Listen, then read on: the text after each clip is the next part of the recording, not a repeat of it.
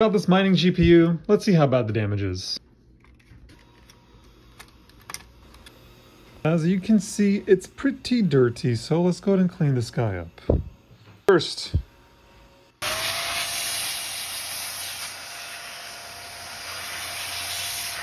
after some compressed air, make sure to wipe it down with some alcohol.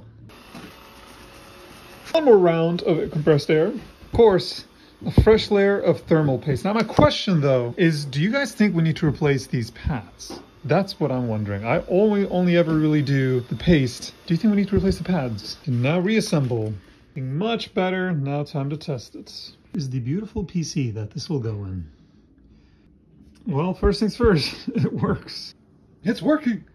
Higher than average score, but I'm gonna be honest with you, before cleaning it up, GPU temperature was 67 and now it's 64.